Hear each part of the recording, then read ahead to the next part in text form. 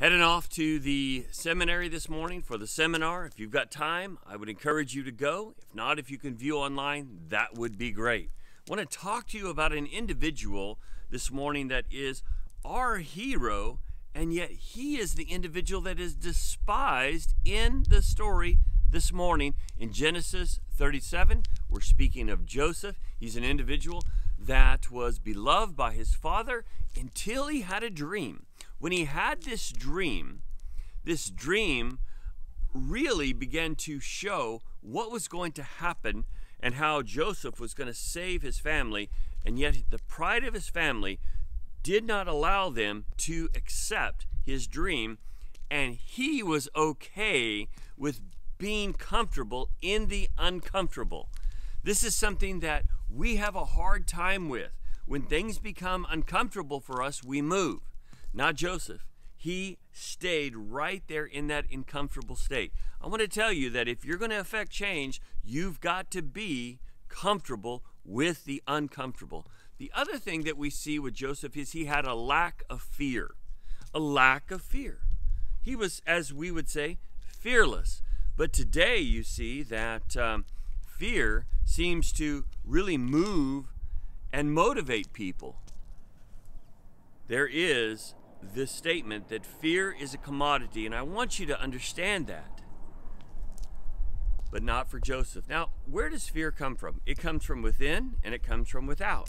How does it come from within? In our own insecurities. We see that Joseph did not have these insecurities.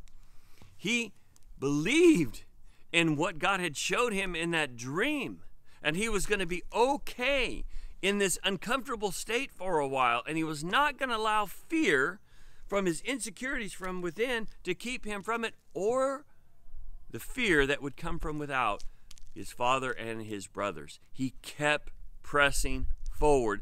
This is why he's our hero and why he's a threat to them. You could say he's eccentric. People that are eccentric, that means that they don't fit right in the center of the circle. They're somewhere off. We call them oddballs. Those eccentric people are the ones that affect change. They throw the whole thing off. They make us uncomfortable. We try to manipulate them back to the center with fear. But one that is motivated by God and has a vision, that won't happen. That will not happen. Let me ask you, today, do we need people that are comfortable in the uncomfortable? Do we need people that are fearless? Do we need people that have a vision for what God has for the future? Take a look at Joseph. Let him encourage you. And may you be that person that down the road everyone looks at and says, man, that's my Joseph. May God bless you. Maybe we'll see you at the seminar this morning.